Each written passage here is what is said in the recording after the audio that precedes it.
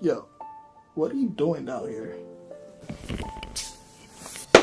Okay, the ups and downs about being a content creator. Okay, so the ups are you making content, you coming up with the best ideas, having clients ready to book you, backed up on edits, even though that's not really a positive thing, but you being backed up on edits are good because now you're busy, now you're, making content. How to stay up.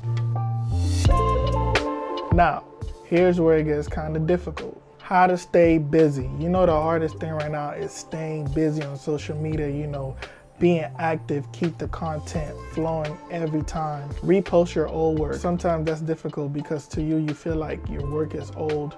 People haven't seen it yet. Another way to stay up is reopening up those old conversations that you have with clients, man. Reopen up those DMs. You never know where that might lead you to. You're probably watching this on your phone right now. That is a free object. That is a free tool that you can use to promote yourself, promote your brand, because those are the tools that's gonna lead you to being up, being active, being on social media more. I feel like to me, anything is content. You waking up, brushing your teeth.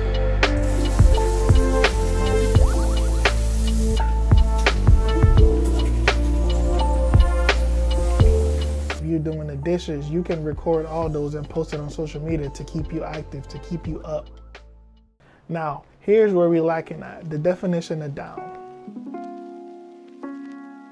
So you just read the definition of down. To us, being down can include us not having money, us not having funds to move forward and create the content that we need to do. A lot of us have the talent but don't have the funds. But what we do have is social media. That is a free tool. We signed up for free. We are here for free. We use TikTok, Instagram, we use Twitter, anything to get us going. I know a lot of YouTubers that use their phone to create content every day. Why can't you do the same thing?